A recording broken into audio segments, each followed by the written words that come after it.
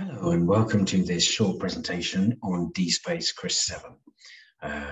It's for science presentation. My name is Simon Whittemore. I'm the International Business Development Director at For Science, and this is just a 10 minutes or so presentation on DSpace CRIS and the key features that we'd like to highlight for you. So firstly, what is DSpace CRIS? It's open source, I think, is one of the key points, which means it's free to use, obviously, but it's comprehensive and it's a tailored solution which is already used by a wide range of institutions worldwide. And it is therefore a system of choice in terms of research information management systems or current research information systems. It's based on a core of DSpace, which is effectively the software that enables organizations to manage open digital repositories. But on top of that, it also offers distinct and additional functionality. For example, an extended data model, which is in fact CERIF orientated, and it is obviously secure, interoperable. The interoperability is a key feature of the system. And fully integrated, as we'll see, with a number of important external sources, ORCID and other key databases. But more than anything, it's a single solution in which you can collect, connect, share, and disseminate everything to do with the research lifecycle, whether that's people, publications, projects, papers, organizations, or whatever. So that makes it a very powerful proposition. This initial version of DSpace CRIS 7 is designed particularly with new users in mind, and it supports all those key use cases which we know that the modern repository requires really for research information management systems. There's more information on DSpace CRIS 7 on our YouTube channel, and you can also catch up with us at the Open Repositories 2021 conference from the 7th of June 2021, and there will be a specific presentation, in fact a demo on DSpace CRIS 7 on Thursday the 10th of June at 9 o'clock UTC time. So for more information and to substantiate what I'm telling you today, please do see us there. We look forward to seeing you there. So what are those key enhancements that we'd like to highlight to you in particular? Well, firstly, the aspect of integration is the most important one. There are 4 key aspects today that I'm just going to run you through. In terms of integration, DSpace CRIS 7 is fully integrated with ORCID, the latest ORCID 3. So you can push and pull information to ORCID and from ORCID as you require, really. But not only that, it's integrated with a wide range of external data sources. Commercial ones as well, including those bibliometrics, bibliographic citations, data. So we'll have a look at some of those in particular.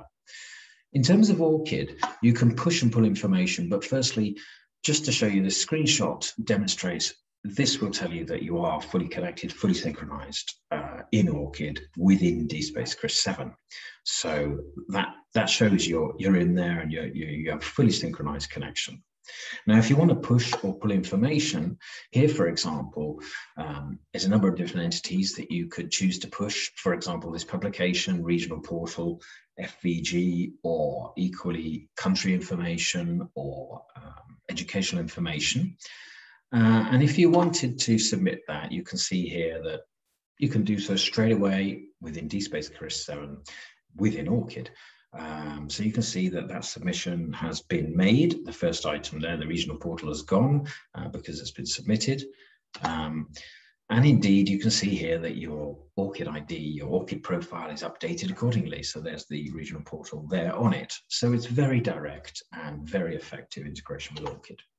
In terms of external data sources, there's a wide range of external sources for publications that are made available that are integrated with DSpace CRIS 7.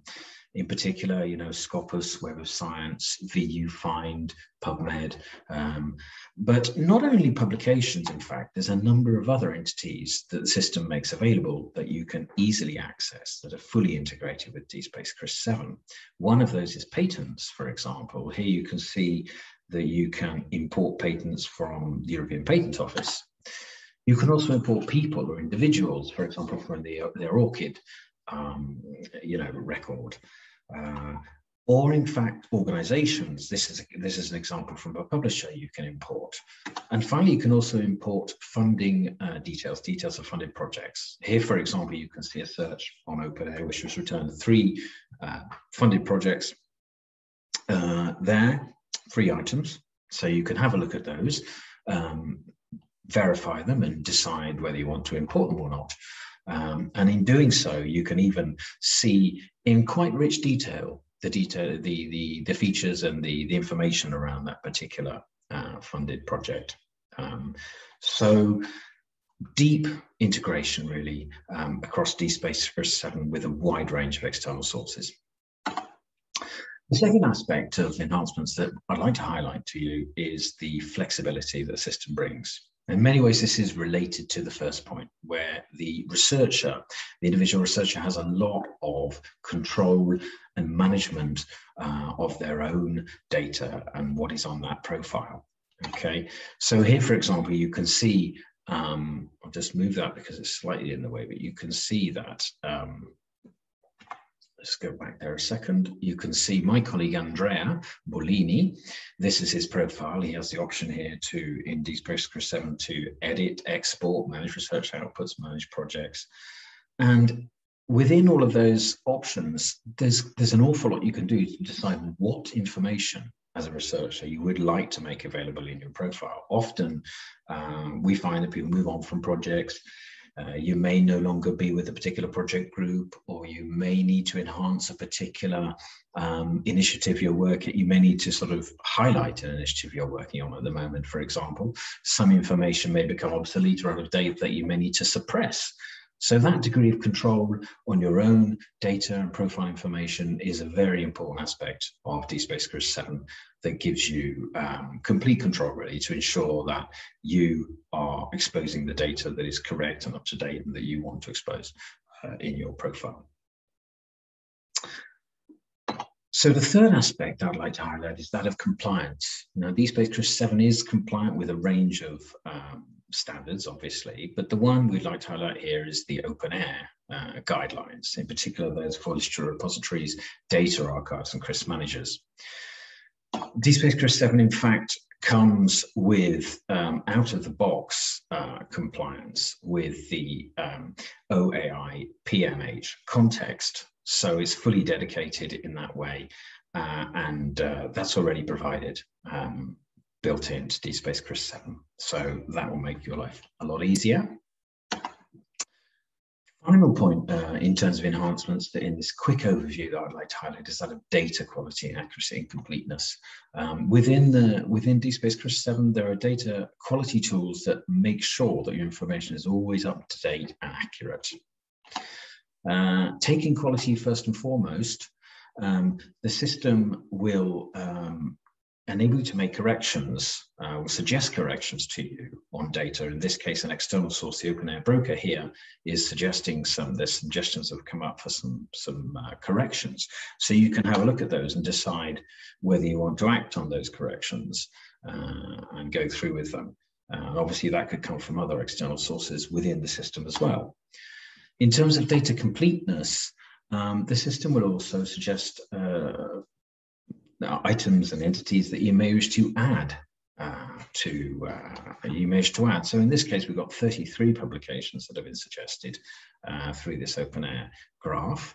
The regional portal has come up here, and you can choose whether or not to add that data. And this example is from OpenAir, but obviously you can do the same through ORCID.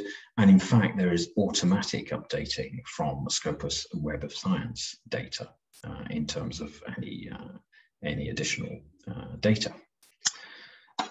The last aspect of around the data quality I'd like to highlight is the accuracy. And this is going to conclude our very short overview, just to demonstrate here that where there are duplicates, the system will highlight those to you. So potential duplicate, you can have a look here and see, for example, that the system thinks there may be a duplicate, so you can assess whether that's the case and decide whether to eliminate it or not. So again, that's obviously powerful in ensuring the data is accurate, up to date, consistent, and complete. Okay, that takes us to the end, really, of this very short presentation on DSpace CRIS 7. We hope you like what you've seen so far for this quick overview. Don't forget that we'll be at Open Repositories 2021 from the 7th of June. And in fact, on Thursday, the 10th of June, you'll be able to see a demo of DSpace CRIS 7, more detail there, and ask lots of questions. And there'll be a number of other sessions, in fact, that we're running across Open Repositories 2021 on ongoing projects and on DSpace in general. So we look forward to seeing you there. And here's our website and my email if you need it. And many thanks for your attention.